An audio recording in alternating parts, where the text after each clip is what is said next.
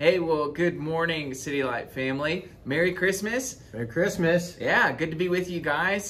Just this morning as we're celebrating Christmas kind of in your own homes with your family. I hope you guys are just enjoying your time and that you're staying warm. Obviously, it's been cold the last couple of days, but question for you, Ricky, as we kind of think about the Christmas season, Christmas devotional that we're, bringing on for the church.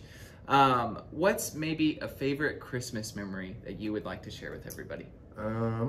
Yeah, so for me, my favorite Christmas memory kind of is tied to a gift. And so, sometimes just because of our circumstances growing up and financial situations, sometimes we'd have less gifts or more gifts. But one year I remember, and this does kind of date me for how old I am, but I remember getting like a boombox, like a CD player with the detachable speakers and everything. I was super pumped, and I listened to Boyz II Men all the time. And I'm still remember those. And I thought at the time I could sing along with them really good, but then later I found out I was not a good singer. So, Did you like the song that's like, the moon and the stars in the sky, I'll be there? I like that one. That's Boyz II Men, right? No, that's not Boyz II Men. Who's that? I forget their name, but that is the song called "I Swear," which is by not Boyz II Men. No, I thought I could sing "Yesterday" really good. so incorrect. But what about you, man? Do you have a favorite memory you want to share? Or no. Sure. Okay. So it's more so just like a load of memories. My family, my mom's side of the family, every Christmas Eve, we get together. So all my aunts, uncles, cousins, my mom is one of 6. So we all have just had this tradition of all getting together on Christmas Eve. When I was really young and the family wasn't like super huge, we would stay awake until midnight and then we would open gifts together. Now it's kind of transitioned because, my generation is having kids and then there's kids all over the place. And so usually we've always just packed into my mom's house. And my mom's house isn't very big. If you think of the conference room actually that we're sitting in here at the back of the church, it's about the size of my mother's living room. This is like 2 or 3 years ago.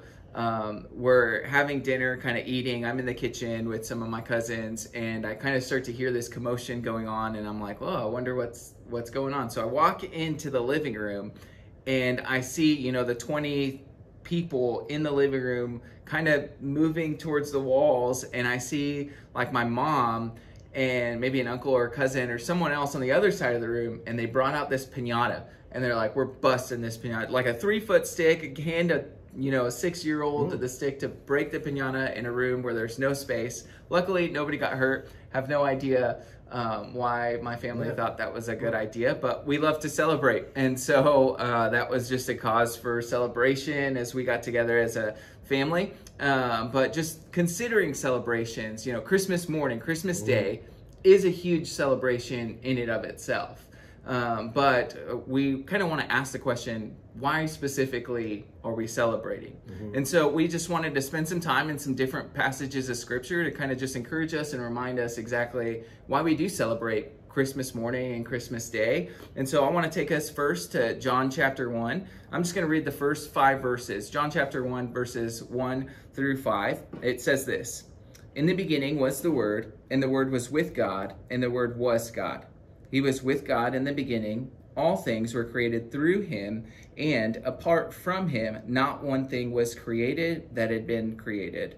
In him was life, and that life was the light of men. That light shines in the darkness, and yet the darkness did not overcome it." So as we kind of think of these verses specifically and why we celebrate Christmas Day, these verses are pointing us to Jesus, and John kind of begins, in the beginning was the Word. Jesus has been from the beginning of time, and he was there as a part of creation. All things were being created through him. Apart from him, nothing was created, kind of showing that Jesus wasn't just like a baby who came in a manger, on Christmas Day, but he was the creator of the world. It's part of the foundation of all of that. And so as we consider celebrating today, God himself came to us in the flesh, and he's the creator of the universe. But what else sticks out to you, Ricky? Yeah, I mean, like later on, John 1:14, just says that the Word became flesh. So the Word of God, like God himself, the Son, became flesh and dwelt among us. And we've seen his glory. Glory is the only Son from the Father, full of grace and truth. And also verse 9, the true light, which gives light to everyone, was coming into the world. And so that for us, for Christmas, that's what we're thinking of, that the supernatural becomes natural, that God stepped in. Yeah. God came near in Jesus the Son. And I just love it how it just in verse 5, it's like the light shines in the darkness, and the darkness has not overcome it. And so for us to just think that Christmas is this celebration of Jesus arriving, and how the light of the world, Jesus Christ, has stepped into the darkness, that Jesus is willing to step into our mess, step into this world where we feel it, right? That it's broken, that something's off, and something is not okay, and that Jesus is like, no, I'm not going to just leave you in that he's going to step in to it, into this world. And so that way you don't have just like Christmas is just also this reminder that we're not like talking about something like some God that's far away, some God that's distant, that's just kind of maybe made the world and just kind of watching it. Know that Jesus is very well aware and he's coming near. That's good. So yeah. But even in light of this, I like how, because this in John tells us a little bit of why Jesus came. And I think another passage that helps us dive into a little bit more specifically is in the Old Testament of why Jesus has come, and it's in Isaiah 53. So Isaiah, if you're following along at home, Isaiah 53, verses 4 through 6. Alex got there way quicker than me. So Isaiah 53, 4 through 6. And it just says this, talking about Jesus. Surely he has borne our griefs and carried our sorrows. Yet we esteemed him stricken, smitten by God, and afflicted. But he was pierced for our transgressions. He was crushed for our iniquities. Upon him was the chastisement that brought us peace. And with his wounds we were healed. And we like sheep have gone astray. And we have turned every one to his own way. And the Lord has laid on him the iniquity of us all. So what sticks out to you there, Alex? Yeah, as I consider, the suffering servant passage and just looking at this, the why did Jesus have to come? I think verse 6 says it really well. We all went astray like sheep. We've all turned to our own way, and the Lord has punished him for the iniquity of us all. And so just considering, Jesus had to come in the flesh to live a perfect life, to be the obedient son that he is, but yet he was pierced for our transgressions, crushed because of our iniquities. And as we consider the reality of that, this is a gift. That God, we talk about Christmas being a time where you're able to give gifts and you celebrate and you have all this stuff. And yet Jesus himself came to give us a gift of eternal life because of our sin, because we walked away, because we were astray. We turned towards ourselves rather than turning towards God. And so as we look at Isaiah, I think it's really clear for us to just see the reason that Jesus came was to give us himself, to give us freedom from sin, to give us life. And what he did, though, in order to do that, was the death on the cross. His life wasn't just simply to come to live until he was 80 and then pass away, but to actually experience the punishment that was supposed to be ours. And he put that on himself. Yeah, and it's, that, when we think of Christmas, we think of, right, the kind of the nativity scene, and later on the wise men come, or in Luke 2, the angel speaking to the shepherds, which all of that is great. But to just think that, man, in a baby, that that the cross is coming. Yeah. And that on him was laid the sin, the iniquities of us all. And I feel like for me, like in this passage and what we're reading, Christmas is is this just reminder that I really, like you said, I'm getting a gift. I'm getting something I don't deserve. Yeah. Because it, just says that we've all like sheep have gone astray, each one to his own way, and we've repeatedly done that, right? Like that our hearts are far from God. No one does good. We've all fall short of the glory of God. But that in Christ coming, in being incarnated, becoming, putting on human flesh, that there's this persistence of God. Because I think if it was me and people kept rebelling against me, going astray, doing their own thing, and I keep pleading with them and they just keep doing it, I think I'd just be like, I'm done, right? Like, fine, I'll leave you alone. Mm-hmm. But God even's like, no, actually, I'll come closer. Yeah. And I'll take all of your sin, all of just your brokenness, your wickedness, and I'll die for it. Yeah. So that you can have life. So it's just so cool to be reminded of that gift. Mm-hmm. Yeah, even the way verse 4 like really words it. Yet he himself bore our sicknesses. He carried our pains. Like those words are so relational and so real and tied into to what he's done. And I think that helps us even see, like, so if this is why Jesus came, if we're celebrating his coming, if Jesus had to come in order to carry our sicknesses, our burdens, our pains, because we were sheep that were walking away from him, how do we then respond? How does this, what does this actually mean for us? How does it change us and move us forward? And so a couple of set of verses that maybe might help us see what the response is in Romans chapter 8. So if you want to flip to Romans 8 with us, we're just going to read the first 4 verses there.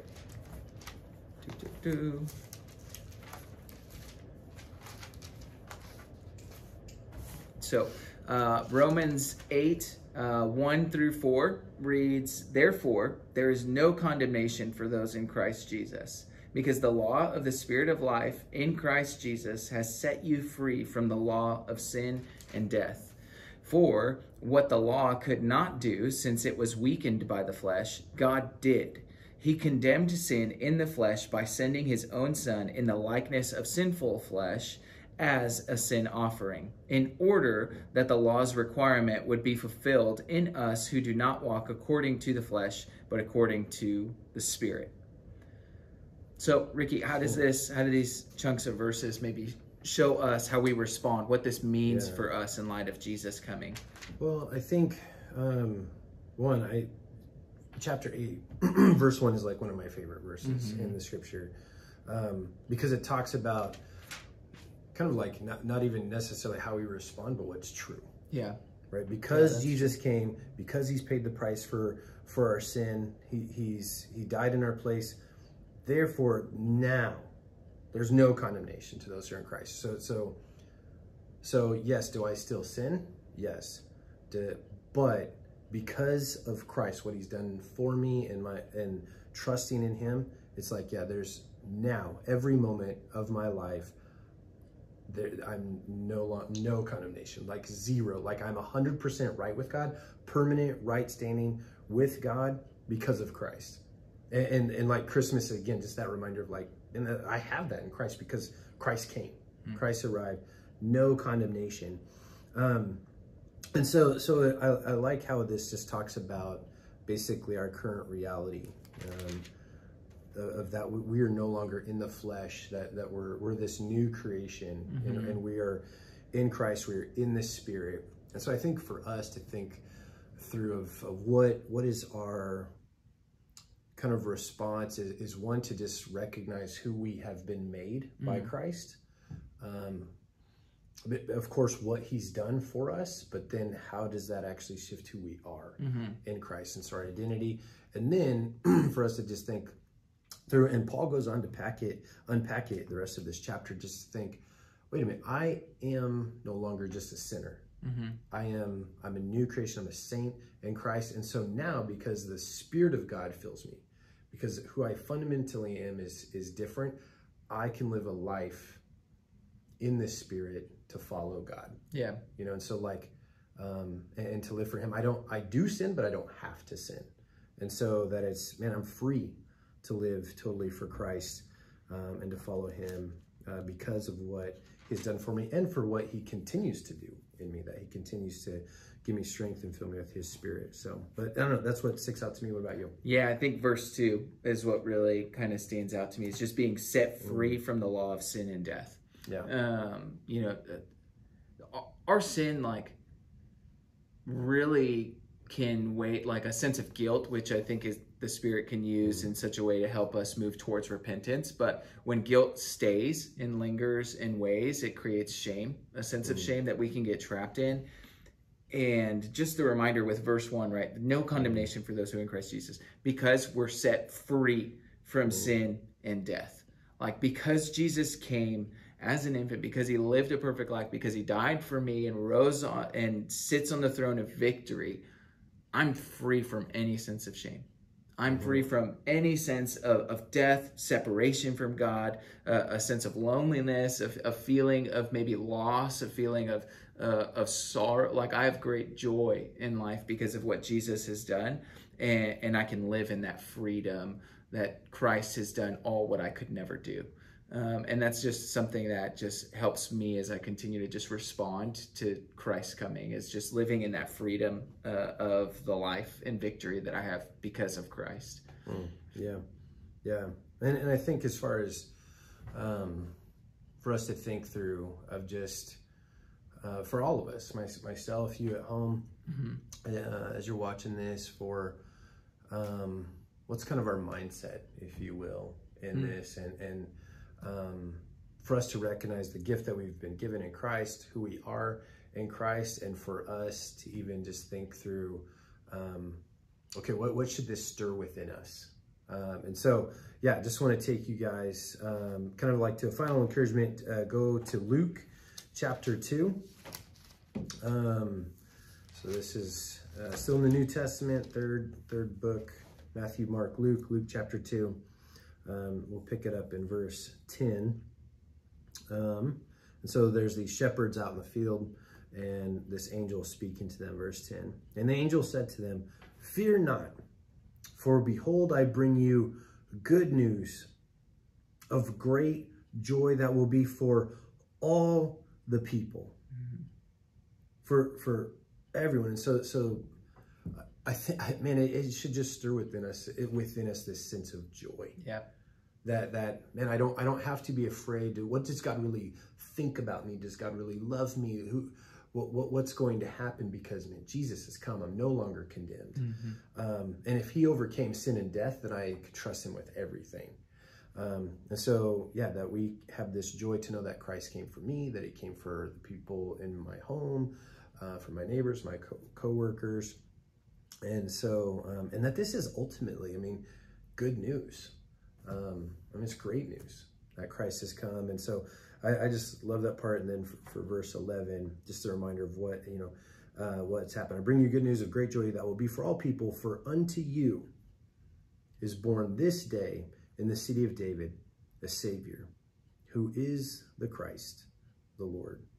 And that's what we're celebrating today on Christmas, is that the Savior's been born. Yeah. Jesus. And for us, who is the Christ, the Lord. So yeah, I don't know. Yeah, any last thoughts? Yeah, just to kind of close this with this final encouragement from Luke 2. You brought it up, how he mentions today in the city of David, a Savior was born to you. The Messiah, the Lord, has come for you.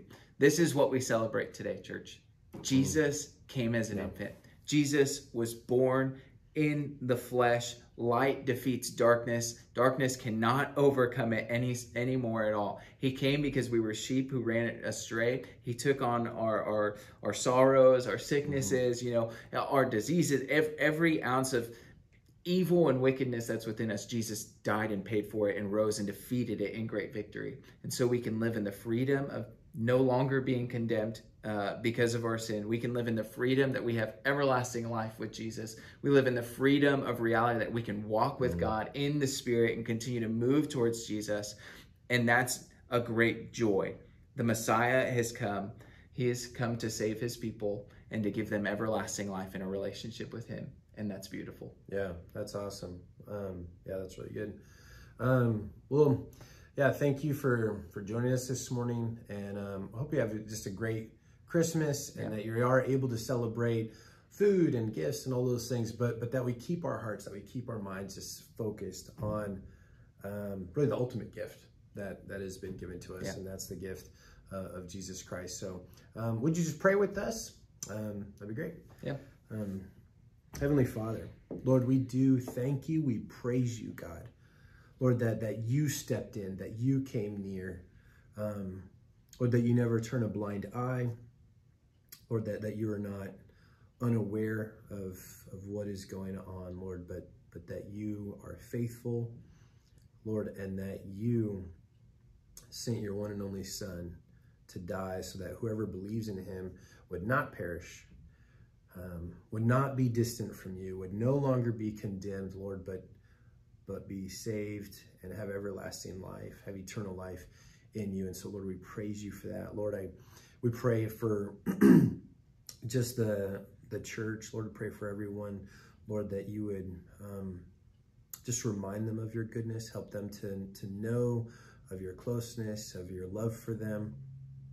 And Lord, just pray, Lord, that you would shape us and mold us to just be more and more like Christ, Lord, to live in the freedom, Lord, that we now have in Christ because of your death and your resurrection, and also that you just giving us and filling us with your Spirit. And so, Lord, we just thank you also for this church, Lord. Love this church, love the people, love what you're doing here. And so we praise you for that. And we ask all this in Jesus' name. Amen. Amen. Thanks for joining us, church. Have a Merry Christmas. See you later.